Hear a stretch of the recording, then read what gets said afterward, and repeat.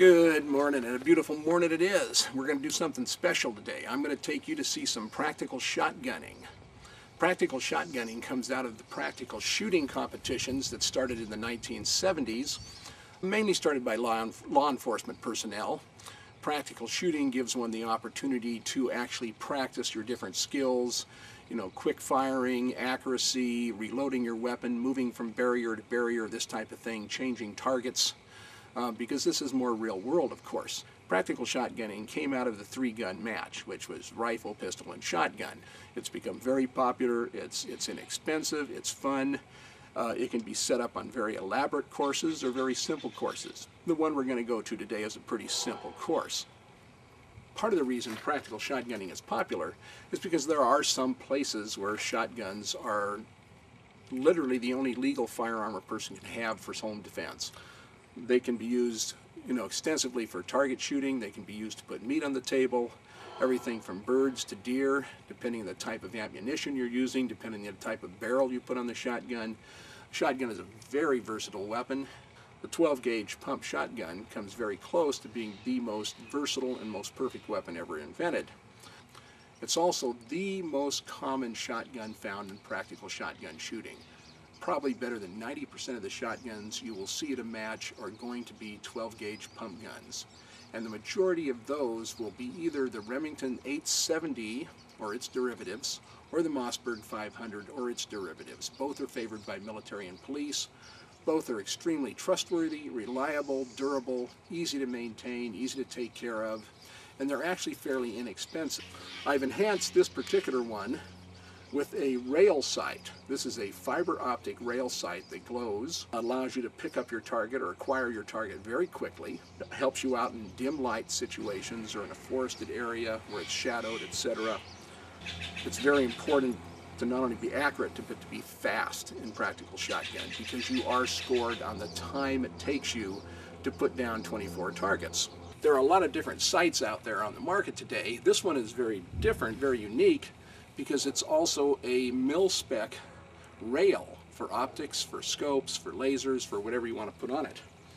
You attach a scope to this, and suddenly your shotgun becomes a pretty effective weapon over a fairly good range, especially for slug shooting, favored for deer hunting, great for low light conditions, dim light, or in a heavily wooded area, that type of thing. We can show you an example of how that's going to look.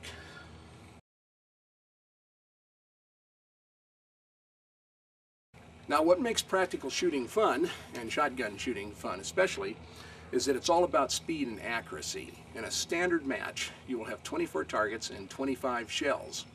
You only want to use 24 shells because every time you miss a target, you're docked 5 seconds. That's why a sight like this comes into its own in practical shooting, just as it would in a home defense or a hunting type situation.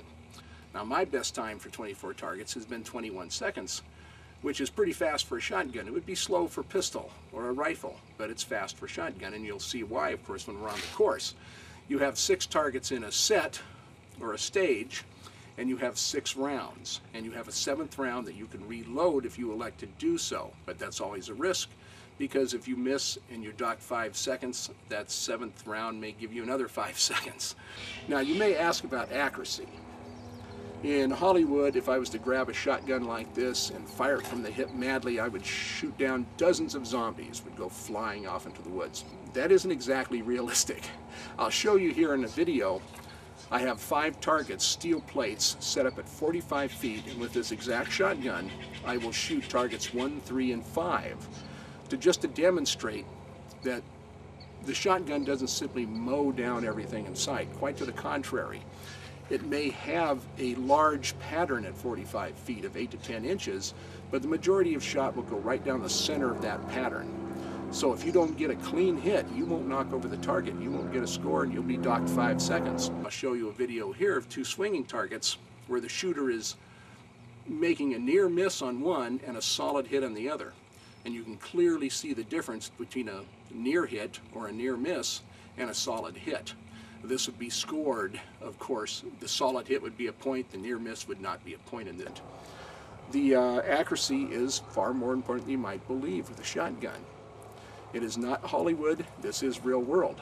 And this is why it's important to practice with a shotgun. If you've had a shotgun for years sitting in your closet and believe that you can use it defending your home in a situation where you can't back off and escape, you might not be that correct. Simply the sound, of course, of that is going to scare away a lot of burglars and home invaders, but more effectively, can you actually use it in a situation where you have to fire speedily and accurately? Well, Practical Shotgun gives you the opportunity to learn that, and if you don't, it gives you a great opportunity to practice it. Very simple weapon, very simple to use, but it's never simple when you want to be good. So let's go see some practical shotgunning today. We're going to see some folks who are both in law enforcement and military, plus civilians. We're going to see men and women. We may have a couple children there today. Everybody enjoys practical shotgunning.